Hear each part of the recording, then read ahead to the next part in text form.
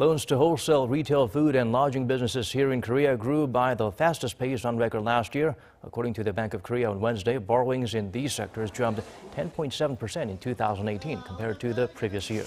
At the end of last year, total outstanding loans to these businesses stood at roughly $177.5 billion. The central bank attributed the rise to more people starting businesses in the wholesale, retail, food and lodging sectors.